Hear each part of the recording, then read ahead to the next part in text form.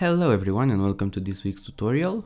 First of all, I would like to thank everybody who supported me here on YouTube, and also special thanks to everyone who started to join my Patreon. Thank you guys so much. And this week I was feeling a bit uninspired and I was also busier than usual. So I figured, why not make a tutorial that's more beginner friendly and doesn't use Vex or any crazy setups. So this is a tried and tested effect that I came up with. It's a secondary fracture setup with some particles added, and I'm going to try to explain this like really at a beginner level. So if you're coming here from something like Maya or Cinema 4D, you're not gonna be overwhelmed by all the technical stuff, and I'm going to explain the technical stuff that we are going to use in as much detail as possible. So yeah, let's get started. Okay, so here we are in Houdini, where I first of all imported this almond, which by the way is procedurally generated, both the shape and the textures. I'm gonna maybe do a tutorial in the next weeks covering this, because it's a pretty interesting topic. I'm just applying its material to it, having a note here to reference it just in case. Then I made it a little bit smaller, and from here on now we are going to need to fracture it down into small pieces. And usually fracturing, especially with constraints and secondary fractures and things like that, used to be a really tedious and long process to do in Houdini, but we are really lucky that side effects have created this material fracture node, which I'm going to explain in a bit. And this has made the process of doing like multiple fractures and keeping track of the names and the different constraint networks really easy. So what this material does is it basically just fractures your object. And in the first tab here, you have, first of all, you can have different types of material, and it will adapt the look of the pieces depending on it. But here concrete looks just right for the look I had in mind. Here you just tell it how many times you want it to fracture. So if, let's say, I get rid of this secondary fracture, then this is like the first level of fracture.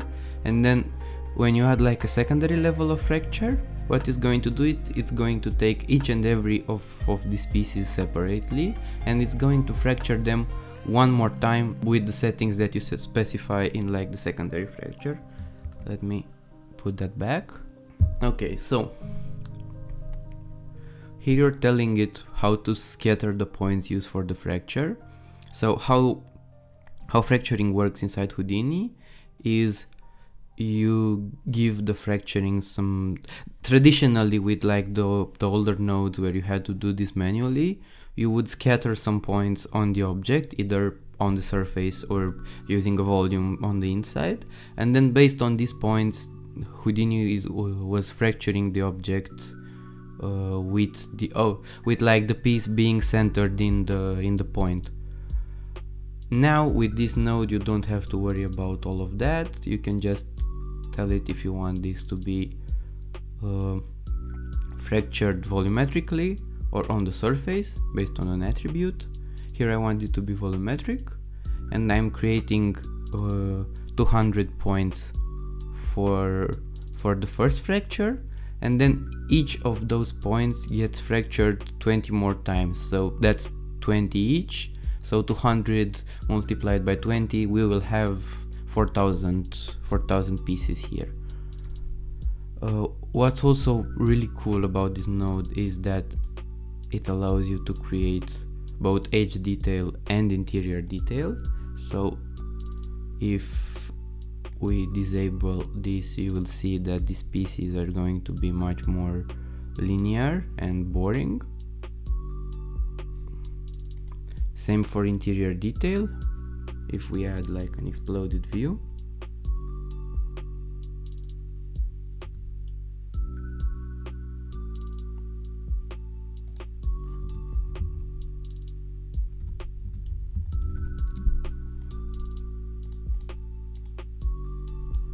You can see that we have detail on the interior, and these faces are not completely flat.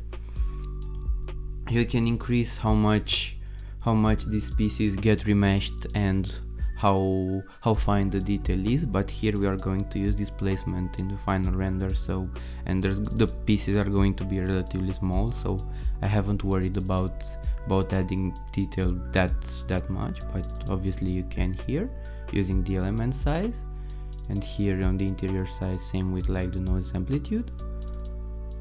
And here with the detail size you can specify how tiny you want the interiors of the pieces to be remeshed in order to be able to add this kind of detail. Another thing that it does really useful for us is that it creates constraint networks. And what constraint networks are basically lines that connect points. And how this works inside the simulation is that if 2 points are connected by a line here, then Houdini considers those pieces to be glued together, and once either a certain threshold or force is applied to those pieces, or as you will see later, if we manually come and delete those inside the solver, then those pieces are going to separate themselves. And here we have 3 outputs out of the RBD material fracture. Here we have the actual geometry that the material fracture exports. Here we have the constraint networks, and here we have the proxy pieces, which don't have like, they are the same as if we didn't have any kind of detail, and this is here in order to help the solver, the bullet solver, not have to deal with like concave surfaces, which really messes with the way it works, and it also can create like interpenetrations in collisions and stuff like that, which make the solver both slower and unstable. And you can basically simulate with these pieces, and then at the end use the simulation to move the detail pieces on the same simulation. So what I did here is I separated the constraints, and then I split them based on their level using their constraint tag, so that we have on this node we have only like the level 1 constraints, and on this node we have only the level 2 constraints. And why I did this is, if we look at the video, you will see that first there are some big pieces that separate, and then as they get further from the surface they get split again into smaller pieces. And in order to control and art direct that, I had to separate the constraint levels for like the first level of fracturing, and then on the second level.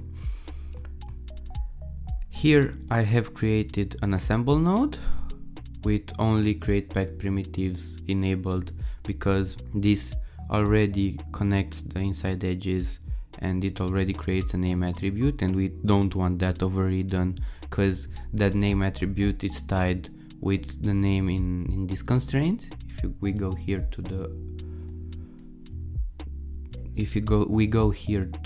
constraint, you will see that the points have the name of the piece they are tying together with the other pieces.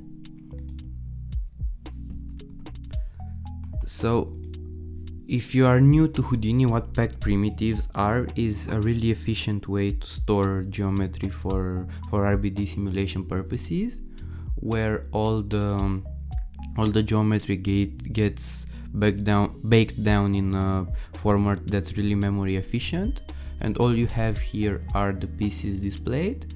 And if we go to wireframe mode and enable points, you will see that all of them get their attributes stored on a single point that lives in the centroid of each of the pieces. And this is how you generally prepare geometry for an RBD, so that it is as fast and as memory efficient as possible.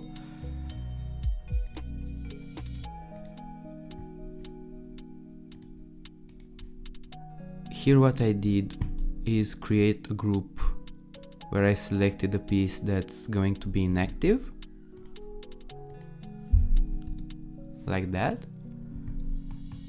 Then here I have created an active attribute and set it to 1 for all the pieces, and then I override that just for this group which has that piece on top there, and I overrode that to 0. What the active attribute does, it's pretty self-explanatory. It's the pieces who have this attribute set to 1 are going to be affected by the simulations, and the ones that don't have it are not gonna be affected by the forces in the simulations, but are still gonna collide. So by doing this, we make sure that the almond stays in one place as the dynamic pieces get split and move down from it. From here we move into the DOPNet, but actually before getting into the DOPNet I have to show you one more thing here. One more thing I created is a really basic pyro simulation, which I'm using in order to move these pieces in a more interesting and organic way. So what I did was I created a basic pyro source, which is initialized to smoke, and I used a volume scatter. Then using volume rasterize attributes, I just rasterize the density and temperature attributes. So this just takes attributes out of these points and turns them into volumes. This is a pretty basic SOP level pyro setup. Then here in this pyro I increase the resolution a bit. Then in the shape I've inverted the buoyancy so the smoke goes down and not up. And then I've set it to a really small value, and I added some turbulence and messed with the turbulence value and made the swirl size smaller a bit. And this is all I did here, and the result looks like this. We don't need a simulation that's like crazy detail or something like that, because we are only going to use the velocity field that this simulation exports in order to advect our pieces. Now inside the DOPNet I'm just importing the pieces using an RBD packed object, and I set that to first context geometry. Here I have the default settings on a rigid body solver set to bullet. Then here I experimented with some pop wind, but then I found out that it's more organic and interesting with the pyro way. So this is the pyro advect by volumes, which I just pointed to the velocity volume on the sublevel, and I set it to update velocity instead of force, which makes the particles or pieces follow the pyro simulation more precisely than having this set to force.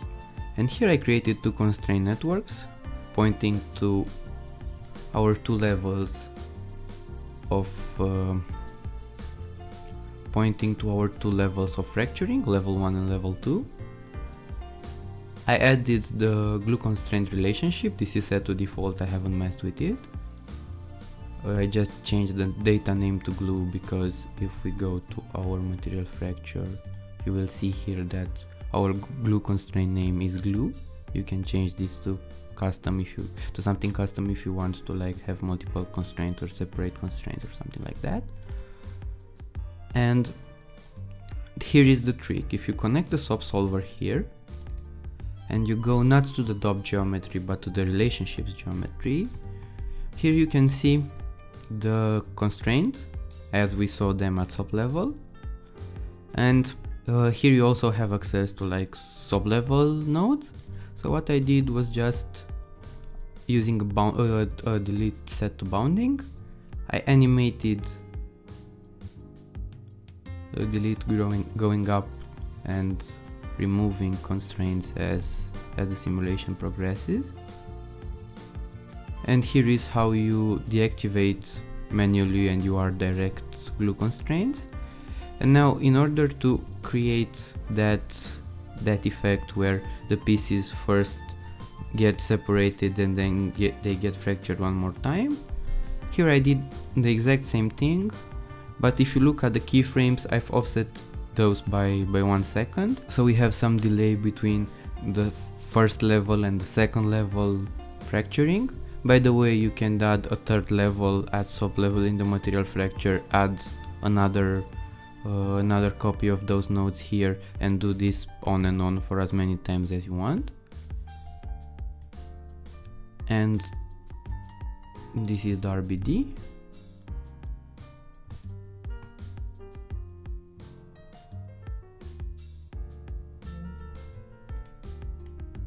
And you can art direct how much time it takes for the pieces to get fractured one more time by messing with the keyframes here, putting them earlier or later in the simulation. And this is the RBD part. Here I'm adding normals to the pieces. Then you will see some normals errors on the surface, like here and here. And how I fix that is I do an attribute transfer between the original geometry and the fractured geometry, but here I made sure to only transfer to the outside group, so only the surface of the almond gets these normals here, not the inside. The inside are going to stay the same normals that we computed here. Here I'm assigning another material just for the interior using the group inside. Those groups inside and outside are groups that are created by the material fracture node for us, so we already have them there. This node transform pieces based on that name attribute is just transforming our high detail pieces using the simulation information from the low proxy pieces that we had in the third input, and it does that based on the name attribute. And this is where the RBD parts ends. I have a file cache here to cache down the pieces. Then here is the pop part, where I've used a debris source, which is a node that can detect where some surfaces got separated from each other, and it enables you to birth particles from those surfaces.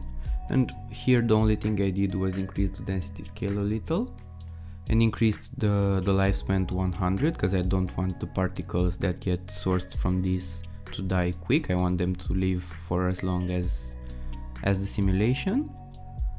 Here what I did is, first of all, I deleted all the particles that have an age 0, meaning that they are staying in one place. So all those gray particles that haven't been activated yet by the debris source, I delete those. And then I delete all the particles that have an age that's bigger than 0.05 seconds, because I just want this to pop into existence, birth particles, and then disappear. I don't want this to be like a constant emission of particles from these areas, because that would look weird. Here we have a really basic pop net where I'm just sourcing all the points using the first context geometry, and that's all I changed here.